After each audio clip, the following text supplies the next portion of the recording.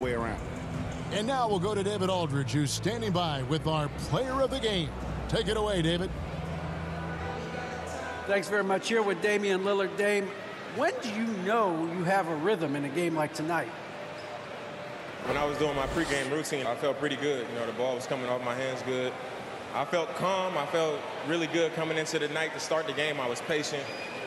We had a good pace. I let it come to me. I got a few clean looks, and, you know, I had some high-quality makes. And, you know, after that, I was like, this got potential to be a good night, and that's what it turned into. It certainly was a very good night for you, man. Congrats on the win. Back to you. Thank you, David. Great interview.